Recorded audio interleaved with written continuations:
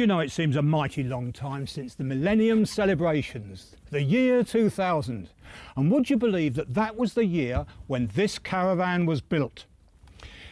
It's a Swift Barnwell, and it also has the word archway on it because it's what we call a dealer special.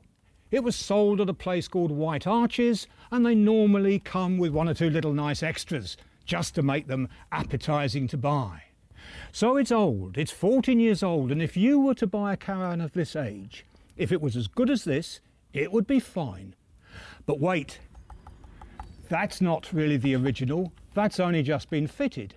You see, you can upgrade things, and this stabilising coupling head is only just fitted in place, and it's ideal even on an older van. One or two things have been changed. No, not these. Now you can change them, but why would you want to when you can buy adapters? Adapters that you perhaps would need if your car has that type of 13-pin socket. I see that the current owner, who's owned it since 2003, recognised that this needed changing. It was one of those really rusty old type, and he noticed that all the plastic was coming broken and coming off. How wise to upgrade and fit that. Another thing which can be adjusted is the spare tyre, but let's come back to that in a minute, because there's one thing you must not adapt at all, and that is your gas system. This is one of the older ones. We've talked about this on a number of occasions when you have to go out and buy your own regulator. This one needs some clips on here, and that's something which is important when this gets a little bit older. So you buy the regulator to suit your choice of cylinder. Just another little amusement. This part here, the gas strut, has lost its oomph. Not unusual at all. You can get replacements if you hunt around long enough, but why spend money when this camping pole, this awning pole, is just as effective? Now, can you see this mark here? That was where the tyre once sat. And this caravan was designed to carry its spare wheel on the front in the gas locker. And that's very convenient, easy access. But the trouble was the owner of the caravan found that it put too much weight at the front end, and it was difficult getting the nose weight right. So very sensibly, he arranged to buy an Alco wheel carrier, and this was duly fitted by the dealer further back underneath, and that left the space that was once there for the tyre. Now I need to have a look at the tyre, and I want to look at the wheel. So follow me. Good to see a wheel clamp, very wise. Unfortunately, it's not obscuring the bit I want to show you.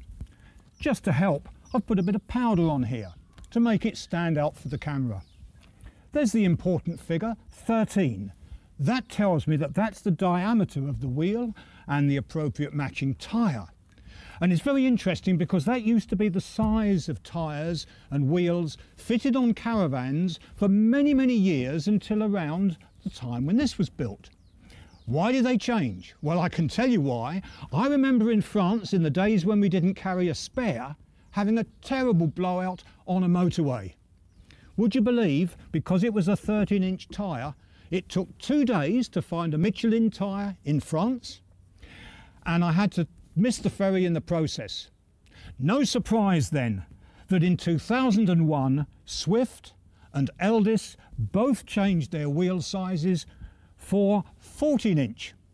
Bailey followed the following year, and now the practice is on modern caravans with single axles to have 14-inch tyres and wheels, and then you can get them abroad. Now there's something else I want to show you. Here we've got a water heater, and it's a Carver Cascade. Now this is a little bit sad to me because the company who made this splendid water heater was not just British, but it was on the way down, and in 1999 it ceased production. But don't let that worry you if you buy an older caravan and find that it's got a Carver Cascade, because you can get spares. In Nottingham there's a firm that services them, and it was so liked that one person went to the Far East and got a company to make one under proper licence, and they called it the Henry. And it fits in the space here if you wanted to replace this, and many of its spares are interchangeable too. What a nice feeling stepping inside. A big end bathroom. You don't see that quite like that so often these days. It would sleep 4, sometimes 5, and little snag though. Oh, be careful, John. It's got one of those carpets, typical of the age, which you couldn't remove for cleaning. Fortunately, this family have looked after it. Regarding the kitchen, it's fairly conventional. No microwave oven, of course, in this stage. You can always add one if you wanted to. But all this is fine, good fridge, and, I notice, whale water systems. And here, kept for safety at the moment, is the whale submersible pump. And this isn't the original, but never mind about things like that, because whale spares go back 20, 30 years.